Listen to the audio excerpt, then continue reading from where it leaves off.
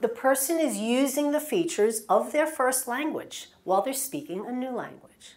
So the rhythm, the pronunciation, you can hear somebody and say, oh, I think that person is from Russia or Ukraine or something, because I detect the rhythm and the pronunciation.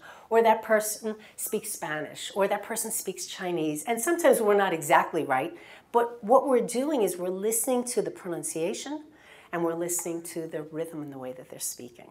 If we do have an accent, there are certain things we're doing that we can change, but we don't always know what to change to make them understand. And I'll tell you right now, it's not say it louder, it's not say it again the same way, because that's not the answer. Something is different in the way the person might be speaking because of the influence of their language. And many of my clients, if they're in a PhD program in the United States, they were educated in the United States, they do not have a language problem. They have an accent problem. I applaud the people who speak more than one language and then use that language in the workplace. That is astonishing to me, that people have that skill, and yet they're made to feel that maybe they're not good enough.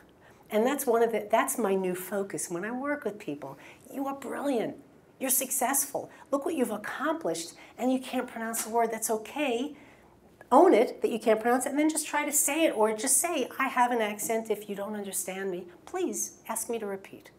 As time goes on, hopefully we're all going to be more tolerant and try to peel away some of those biases that we have. And like you said, TEDCO's doing, listen to what the information is, not how they're saying it. But on the other side, we want to help people, when they're relaying that information, to say it in a way that they know they're understood and that gives them more confidence.